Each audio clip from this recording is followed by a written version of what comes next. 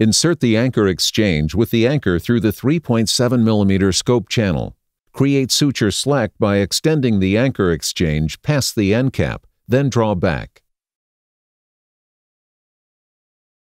Prepare to load the anchor by closing the overstitch handle. Advance the anchor exchange until the anchor clicks onto the needle driver and will not advance further. Press the blue button on the anchor exchange and pull back approximately 1 centimeter to disengage from the anchor. Open the overstitch handle. Advance the tissue helix through the 2.8 mm scope channel. Push the blue cross button to expose the helix. Advance the helix to target the appropriate tissue.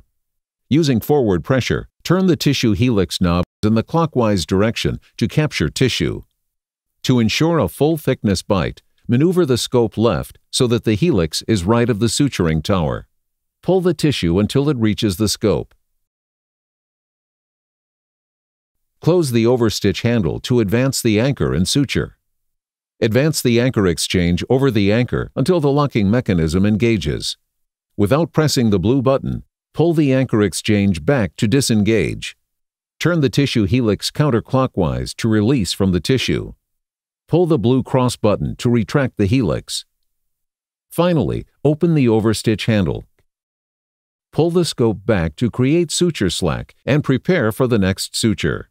Repeat steps for additional full-thickness suture placement.